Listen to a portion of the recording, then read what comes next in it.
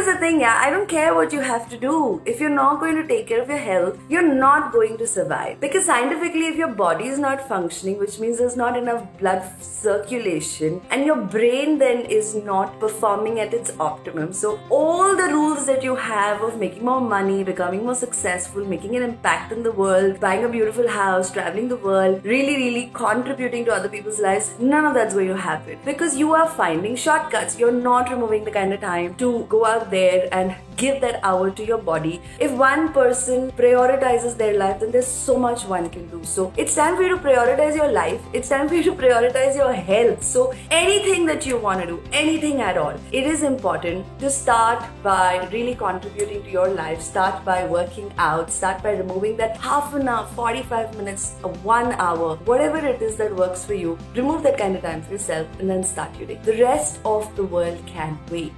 Your dreams can wait, because how are you going to fuel your dreams if your body is not functioning? Think about it. I want to know if you guys are working out.